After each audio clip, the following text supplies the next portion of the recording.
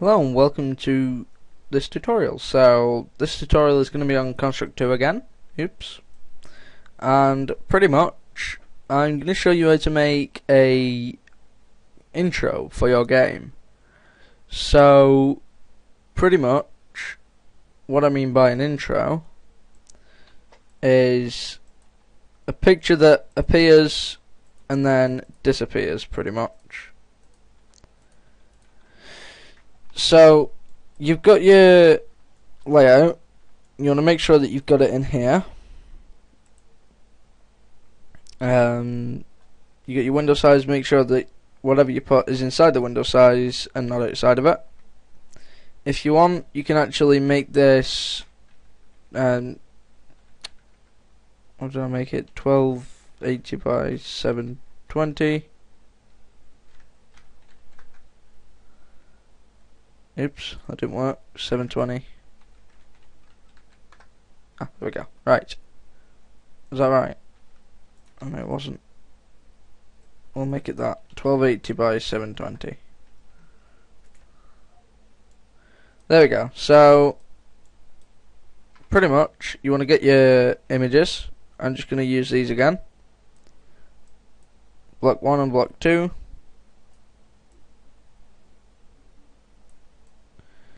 And you want to make some new layers, so delete GUI and rename layer 1 to background, new one, call it logo 1, make a new and call it logo 2, and so on and so forth. And then you're going to need GUI. So you've got all of those. Add in your background. So I've got the background picture. I'm just gonna import it now. So you go on to, that's the wrong one.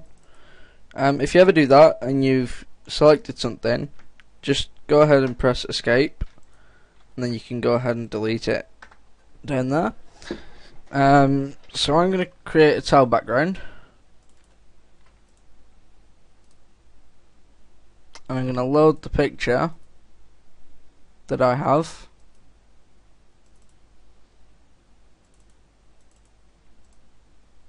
Oh damn it, it did the thing, yeah well, great. 1280x 720 I think it was, yes. I just got that off Google obviously. Could be bothered going onto their website. So, you know, I thought it might have been nice and let me do it, but apparently not. But anyways, you know. So make sure that's on the background layout, which it is, and we can now lock it, so we can never edit this again. Well, we can, and if we just unlock it. But if we go into logo 1, we can now drag in block. Lock logo 1 for a minute. Go into logo 2. Drag in block 2.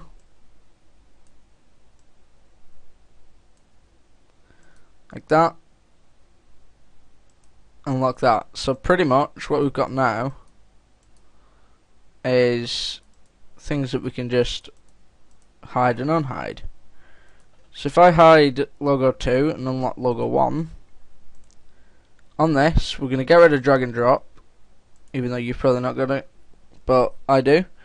And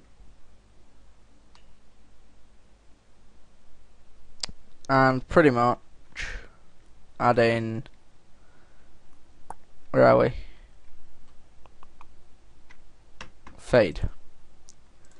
So the fade time will be about 1.5 is a good time that I've found out. Wait for 1 second and then fade out in another 1.5. Or wait for 2 seconds, it's completely up to you. I find waiting for 2 is better. So pretty much what that'll do now is we'll get the fade in, 2 seconds, and it'll fade out. So we need to do that again for logo 2. And we're going to do the same. Delete that and get in the fade. 1.5, 2.5. Save it. And then we want to have the second one. Make sure it's not active at start. So after that, we're going to click on logo 2 and we're going to have initial visibility, invisible. Now that we've got that, we can lock logo 2, hide it, and have logo 1 at the ready. In the event sheet, we're going to go ahead and have this, and we're going to put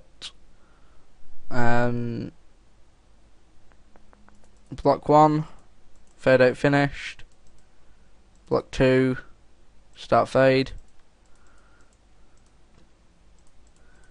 Then we're going to have block 2, fade out finished, system, go to layout. I'm going to go by name, but you can obviously select, and then we'll just put layout next. No, menu. Obviously you'll select the actual menu layout, but I don't have one, and I'm not going to make one, so okay, there we go. So pretty much when we start, that's going to fade in, wait for 2 seconds, fade out. Oh no, that was wrong, we forgot to do this. So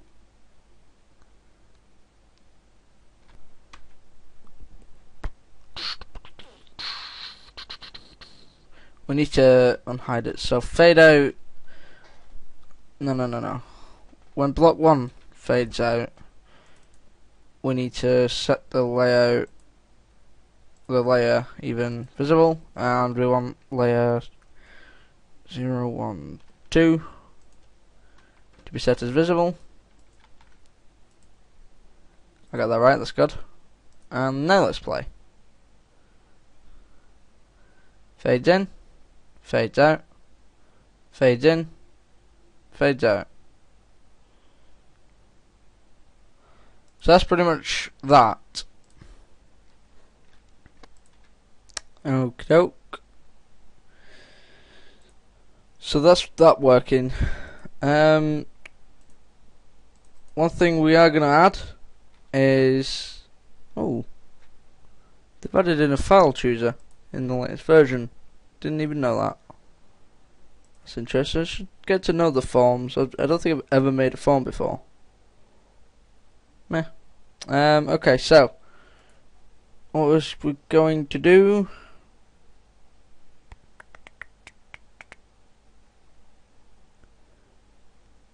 I was going to add something text. There we go. The layer logo 1 is locked, so we're going to change it to GUI. There we go. Top left. I'm going to set the text to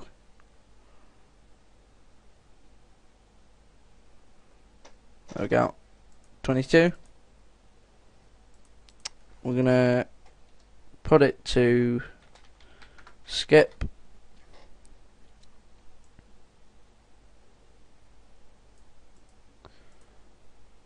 So pretty much I'm going to teach you something now that's quite professional.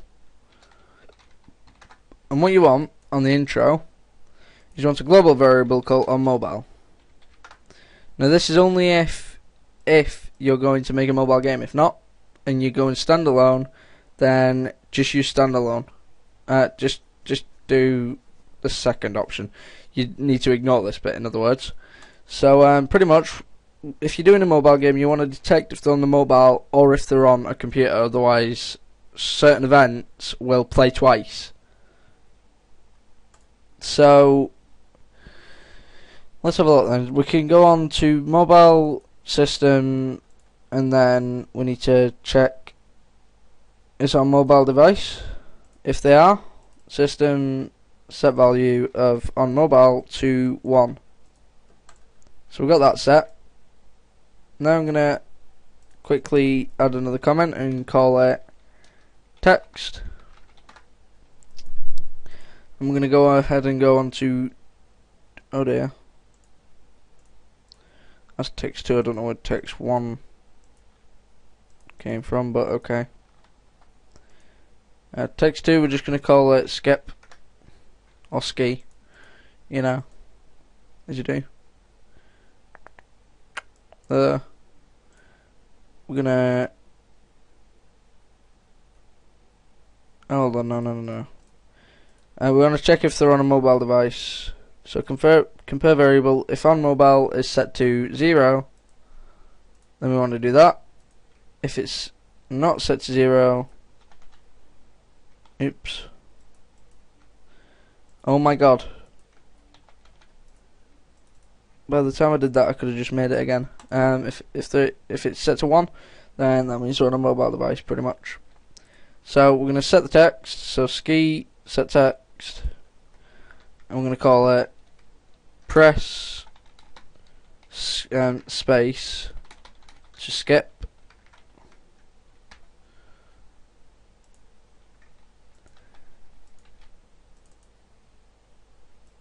And then we're going to have this as tap to skip. Oh my god, skip. We go. Pretty long tutorial, but we're doing quite easy but like professional things here, so it takes a bit of time. Tap to skip, and pretty much now we just need to code that in. So we're going to go ahead and put clever ... or Eclipse, whatever you would call it, and I just got a notification. Don't worry about that. So pretty much we want to detect if they are tapping.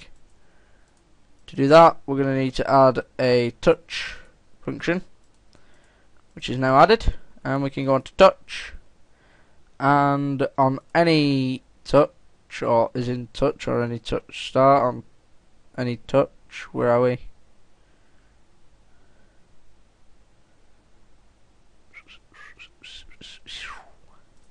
On tap. Yeah, I think that's on tap, and we are going to make a condition of on mobile being equal to 1.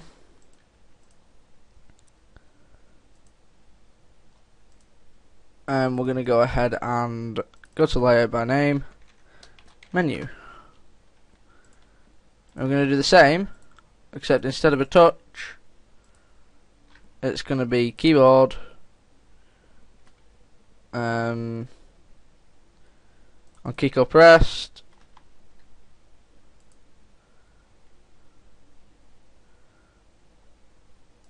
key is down.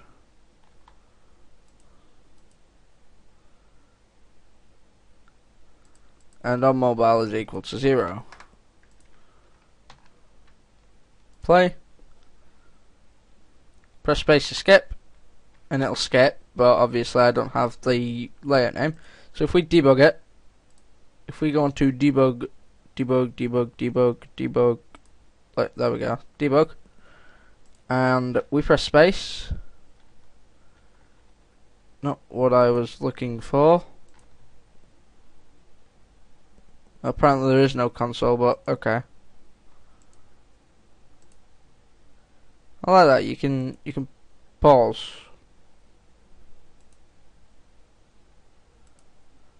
Yeah. So pretty much it'll check. I can't show you if the touch one works, but it does work because I've done it before. So you're just gonna have to trust me on that one. But as you can see, the keyboard one works.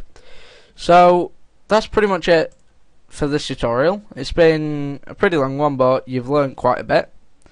And just this few lines of code can actually make a pretty professional layout. Obviously, if you've got a good background, good images, and all that, then it's pretty good. So, on that note, I will bid you farewell.